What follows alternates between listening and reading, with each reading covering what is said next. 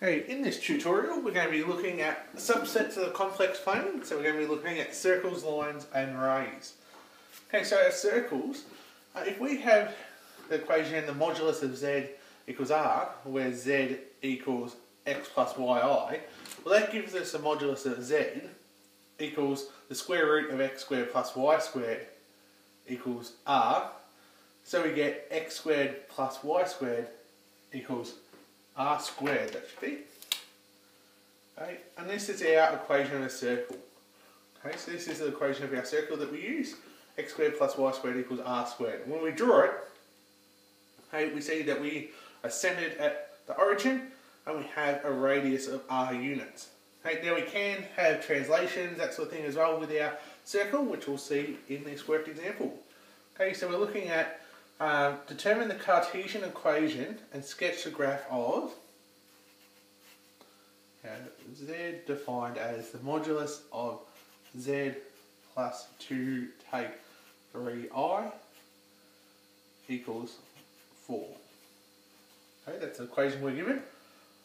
Okay, so what we do is we replace our z with our x plus yi. Okay, so that gives us the modulus of x plus yi plus 2 take 3i equals 4.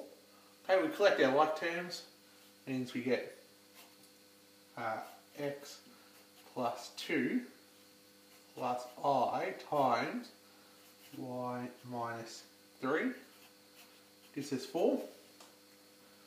Okay, and then we can use our definition of our modulus function here, okay, to actually work it out. So we can say then we had the square root of x plus 2 squared plus y minus 3 squared, okay, equaling 4. So that means that we get our x plus 2 squared plus y take 3 squared equaling 16. Okay, so this represents a circle whose centre is at minus 2, positive 3. Okay, we switch the signs inside our brackets. And it's going to have a radius, okay, of 4. Okay, so if we were to draw that,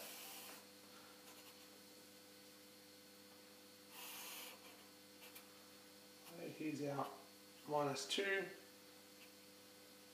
okay, there's our 3, so our centre's here. Okay, radius of 4 means we're going to come up. So the top of our circle is at 7, bottom of our circle is at minus 1. Okay, and we're going to come across, okay, to minus 6, across to positive 2. So you can kind of get an idea of what's going to be happening here. It's going to be about there, about here, about here, and about here.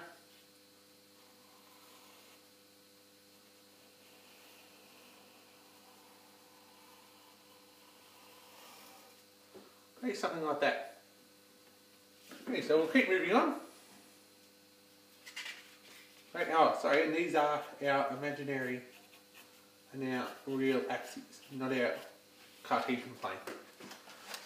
Okay, so we're going to look at lines now. So if z equals x plus yi, okay, then the real part of z is x and the imaginary part of z is y.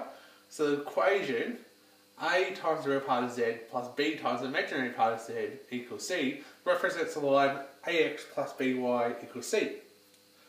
Okay, so we'll do a worked example for this. Okay, just checking that that's all we've got. Yep. Okay, so we're going to look at the equation defined as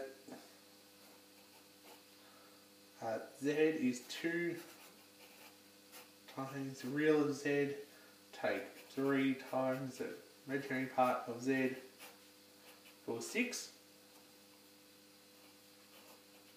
Okay, and we're going to determine the Cartesian equation and sketch the graph. Okay, so we've got our equation, and remember that z equals x plus yi. Okay, so our real part is x, our imaginary part equals y. Okay, so we can say this is really 2x take 3y equals 6. Okay, I would rearrange that. I just always like to put in the form y equals mx plus c. So instead that we've got minus 3y equals minus 2x plus 6. Okay, we can divide by negative 3. So we get y equals 2 on 3x. Okay, take 2. Okay, and so we can sketch that as well. Come through. So we know we go through negative 2. And we've got a gradient 2/3, okay, which means we're going to come up 2 for a run of 3. So we're going to come through positive 3. It's going to be something like that. Okay. So I'll look at thinking if I just squeeze in one last worked example here, okay, which we're looking at z being defined as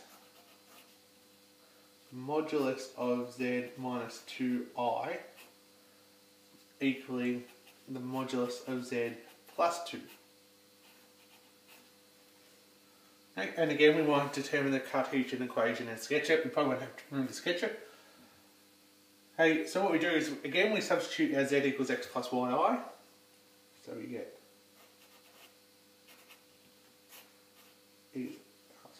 modulus of x plus yi minus 2I equaling x plus yi plus 2. Okay, and then what we do is we can collect our like terms up, that sort of thing.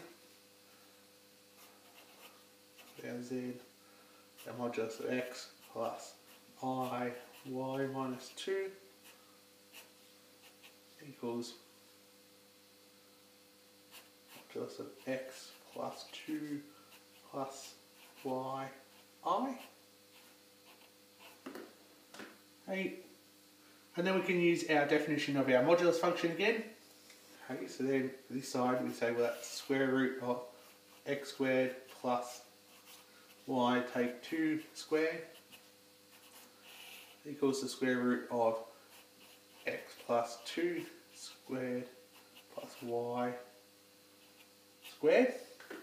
Okay, so if we square both sides, okay, and expand, we get x squared, and we're going to expand these brackets, it gives us y, so plus y squared take 4y plus 4, okay, equals x squared plus 4x plus 4 plus y squared. Okay, so we're getting there now. Okay, and we can cancel out some like terms and such. Okay, so if we look here, okay, so this x squared and this x squared will cancel out because we can just take it away. Okay, we could take this y squared away from this y squared. Okay, and we could take this 4 away from that 4. Okay, so it's going to leave us with minus 4y equaling 4x. Okay, so then y is going to equal negative x. Okay, and we've got our equation. So I don't think anyone would have really picked to start off with that this equation, okay, in the Cartesian form would just be y equals minus x. Okay, so I'll keep going. Okay, so intersection of lines and circles. Okay, so it can be found algebraically using simultaneous equations. Okay, so basically we're saying if we've got two solutions, we've got a circle, we've got a line, and they're going to intersect twice. One solution, okay, our line is going to be a tangent to our circle, and then we've got no solution is they don't intersect at all. Okay, so we'll have a look at a worked example for that one. Okay, so we've got two sets of points in the complex plane are defined by, so we've got S equals modulus of z equals 5. Okay, and t is defined by z is got 2 times our real of z, take our imaginary part of z equals 10. Okay, so there are two equations. We're going to find the coordinates of the points of intersection between S and T. Okay, so what we need to do is we need to work with our two equations first. Okay, so we're going to find S to start off with. Okay, so we're going to find our Cartesian form S. So we know we substitute in our Z into here, so we get the modulus of X plus Y I equals 5. So that means we get the square root of X squared plus Y squared equals 5. Okay, therefore we get X squared plus Y squared equals 25. Okay, so this is going to be our circle. Okay, at the origin is a radius of 5. Okay, so now we can look at this one. Okay, so we're going to, for this one we know that our real part is X and our imaginary part is Y. So we're going to get, for T, 2X take Y equals 10. Okay, so then we can get 2X equals 10 plus Y. So Y equals 2X minus 10.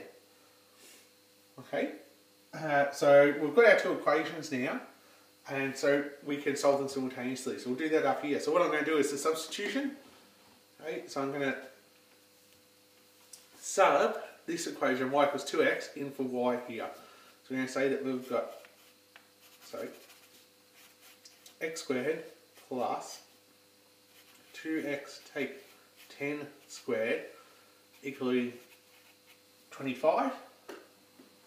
Okay, so we need to expand out our brackets. So we've got x squared plus 4x squared take 40x plus 100 equals 25. So we've got here 5x squared minus 40 plus 75, so we take our 25 across, equals 0. Okay, I divide by 5 now, so we've got x squared take, so that should be x in there, take 8x, okay, plus 15 equals 0. Okay, so then we can say that we get x take 5 and x take 3 equals 0. So you get x equals 5 or x equals 3. So I said we've got two solutions for when they intersect, so we're going to be looking at this one here. Okay, we need our y values. Okay, so we've got this equation here. Okay, so we sub these values into there. Okay, so for x equals 5, y equals 2 times 5 minus 10. So that's going to be 0. So we've got one of our coordinates is 5, 0. For x equals 3, we get y equals 2 times 3, take 10. So we're going to get y equals minus 4. So our other point is 3 minus 4. Okay, and we'll end up with all our intersection points. Okay. So we'll keep moving on to our last part for this video, which is about rays. Okay, so for this one we say that the arc z equals theta. Well, this represents all the points that lie on the half line, right, with one end at the origin and makes an angle theta with the positive real axis. So we're looking at this. Okay, so we only have this part of the line, it doesn't keep going. We only have this part, okay, and our angle is measured this way, okay, and then that way, okay, and there's theta units. Okay, and note that our origin isn't included, it's an open dot at our origin. Okay, so we'll look at our last worked example for this section. So we've got Z is the arc of Z. Oops. Z is the arc of Z minus 1 plus I equals negative pi on 4. Okay, so we need to again substitute our Z in, so we know that we get the arc of x plus y I minus 1 plus y equaling negative pi on 4.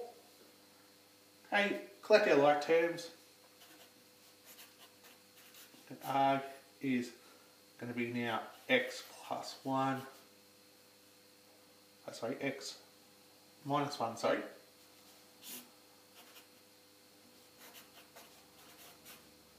Is x take 1. Okay, plus y plus 1 times I equals negative pi on 4. Okay, and then we use the definition of our argument, okay, which is that we have inverse tan,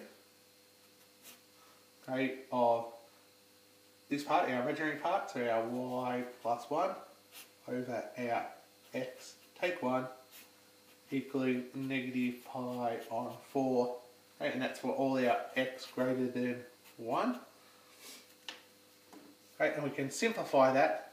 Okay, so we say, well, we make this y plus 1 over x take 1 equals tan of negative pi on 4.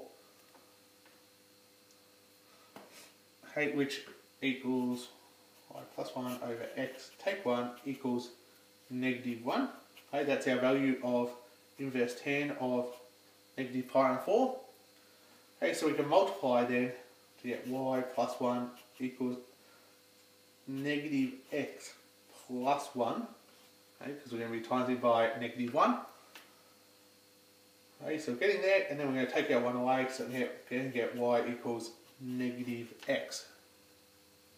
Okay, for all x is greater than 1. Okay, now that was because of our take 1 here. Okay, so that means that our ray starts from the point 1, negative 1. If we put 1 into here for x, we get y is negative 1. Okay, it makes our angle of negative pi on 4 from the real axis. So what that means is when we sketch this, negative 1 and 1, so we start here, we don't include that point. We come down this way. Okay, and think here, that is our negative pi on 4. So we've got to come back down this way, okay, because our angle is negative, so it means that we're going to go this way. If our angle is positive, we're going to measure it around that way. Okay, so that's everything for this video and this tutorial. So hopefully that's enough to get you through the questions on this section.